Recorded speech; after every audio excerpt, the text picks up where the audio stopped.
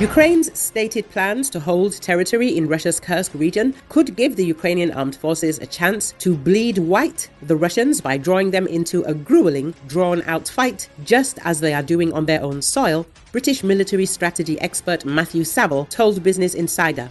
According to him, for the Ukrainian military, the calculation is that if they create a strong defense, they will be able to effectively bleed the Russians dry, effectively do what has already happened in other places. Earlier, the UK Ministry of Defense said that more than 70,000 Russian troops were killed or wounded in May and June thanks to effective Ukrainian defenses and a lack of Russian training. And Russian troops continue to suffer heavy losses, the newspaper notes. As the article points out, if Ukraine manages to gain a foothold and hold onto the Kursk region, Russia's attempts to fight back could also result in heavy losses, especially considering that many of the Russian soldiers in Kursk are poorly trained. Many of them are young, inexperienced conscripts.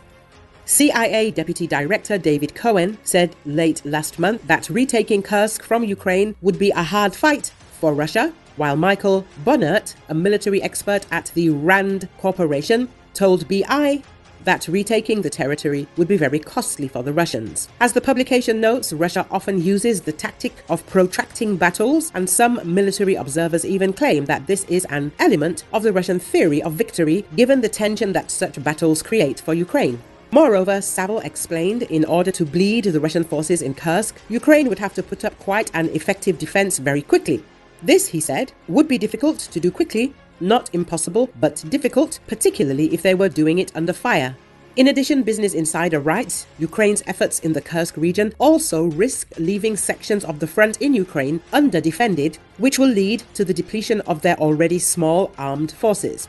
According to analysts, the invasion of the Kursk region allows the Ukrainian Armed Forces to challenge Russian control over the Combined Arms Initiative in Ukraine.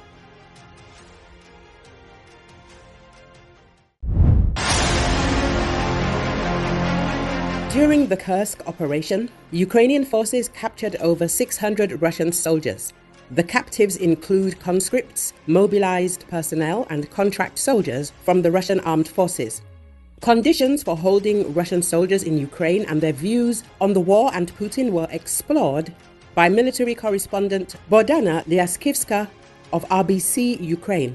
More than 600 military personnel are already in captivity. There are officers, Chechens, and Kadirov's militant among them. We will exchange all of them for our guys. This is also one of the objectives of this operation, and it justifies itself. President Volodymyr Zelenski said, commenting to Western media on the Ukrainian Armed Forces operation in the Kursk region. RBC Ukraine journalists were able to speak with some of these captives. The captives themselves are surprised by the conditions and treatment. We were told it was better to greet with a grenade than to be taken captive, but here everything is quite different, says one of the Russian soldiers.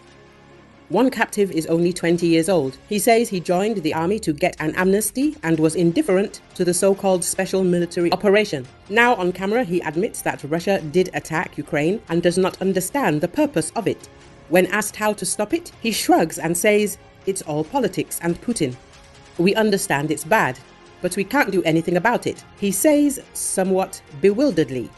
This young man, along with other Russian soldiers, was captured on August the 18th. They found themselves completely surrounded and surrendered without a fight when the Ukrainian forces approached. They say they were treated very well, not even bound, and were immediately given food and cigarettes. This young man has only known Putin as the leader of Russia, given his age. When asked if he considers this normal, he admits he doesn't know if the dictatorship will ever end. Most don't even go to the elections because it will still be Putin, says the Russian soldier. Many captives assert that they do not need Ukrainian land. They have plenty of Russian territory and are willing to leave Ukrainian land, but are unsure how to make that happen, as all Russian militants will not lay down their arms or leave the state border. If someone does, a new batch of soldiers will be sent in their place. Although the captives speak as if in touch with reality, the guards claim that their words should not be taken at face value. Since they are in special conditions, they might say anything. However, they are not actually threatened here, unlike Ukrainian captives on the other side of the border. A logical question arises from the captives. Do they know the conditions Ukrainian prisoners are held in? They say that although the TV shows them in good condition, they know about the torture.